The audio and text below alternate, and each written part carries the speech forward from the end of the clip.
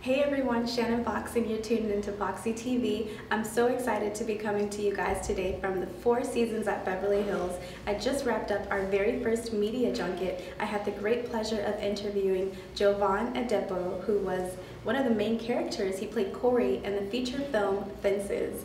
You guys, I can't wait for you to see this interview. He's an awesome guy doing amazing things, and the role that he played was an amazing role. So make sure you guys stay tuned to see our interview, and don't forget to subscribe to our YouTube channel to keep up with us and to find more of our latest uploads. And also don't forget to follow us on all of our social media pages, Facebook, Instagram, and Twitter. I'll see you guys soon. Shannon Fox, and you're watching Foxy TV. Jovan, first and foremost, congratulations on your success with this film. I think this is an incredible film. I've seen it and I absolutely loved it. I have to ask you, how are you feeling about being a part of something so huge, and not just 1, but 4 nominations with the Academy? Like, how does that make you feel? It's a blessing. It's a definite honor to be a part of this family, who met on Broadway and got to do, this project and this story. 114 performances. They all spent a lot of time together, and you could see upon meeting them that it was this fraternity, this tight-knit group. Bond. So it was really special for me to be able to find my way and find where I fit in with this family and contribute where they needed me. Absolutely. Now, something interesting about you is you were actually born in England, and I don't think a lot of people know that. So for you, what would you say was maybe like a challenge being born in England but then growing up here in the States and living your life here? There wasn't much of a challenge. I think it was an advantage if we're speaking in relatively to the film, because I was able to relate to the type of upbringing and the type of family. I think it's easy for the African American to be able to relate to the Troys and the Bonos, because I have uncles, I got grandpas who talk like them, long-winded at the family reunions and the cookouts, and we all have so those. I think if I had spent significant time in England, which I'm sure they have something that's similar to that too, and my mom could probably testify to it greater, but I think it'd be just a different type of culture. For sure, it'd be a different type of culture. Absolutely. So I think it was an asset to be raised here, because I was able to relate to that much easier. So did you ever have an accent, or were you here longer? Did people ask you that? I get that a lot.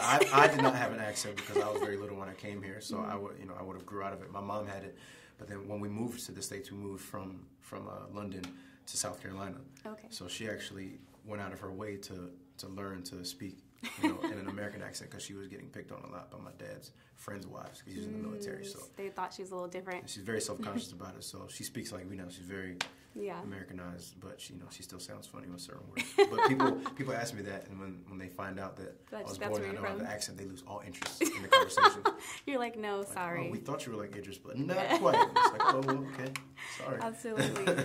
Now, your background, I know you mentioned earlier, is theater. So I know a lot of actors began their careers that way. So for you, if any challenges, what would you say has been a challenge for you, maybe crossing over from theater into the big screen? I would just say it's just a different type of voice that you have. I just think, you're playing out to the crowd when you're on stage.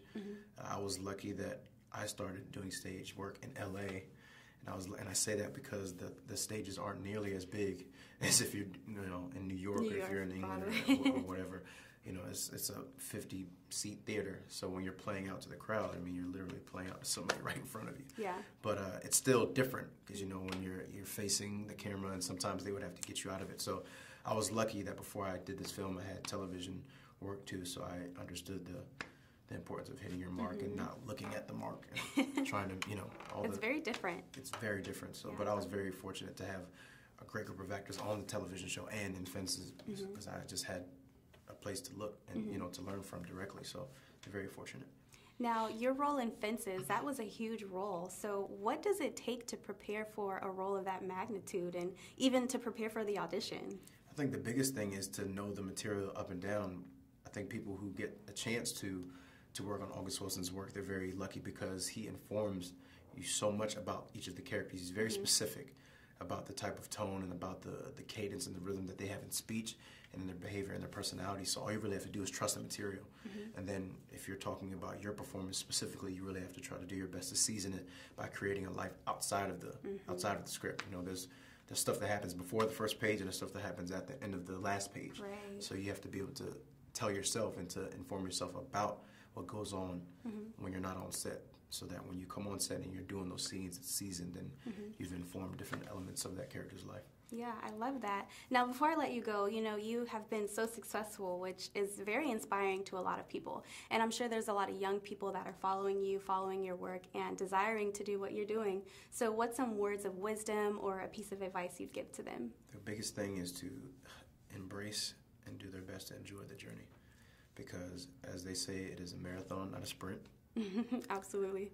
And it's easy to you know, be too hard on yourself about not getting that big break right away. And, you know, Hollywood, or that's not fair to say Hollywood, but a lot of people can lead you on to believe that a lot of these actors are overnight successes, but a lot of these actors, you know, even the young ones, are plugging away for years before they get that big break. It's all about laying the groundwork and just doing the work and pounding away at it. So Absolutely. It takes time. Jovan, thank you so much. Absolutely, likewise. If you guys haven't already, be sure you catch the film Fences, also coming out on DVD March 14th, right? Absolutely.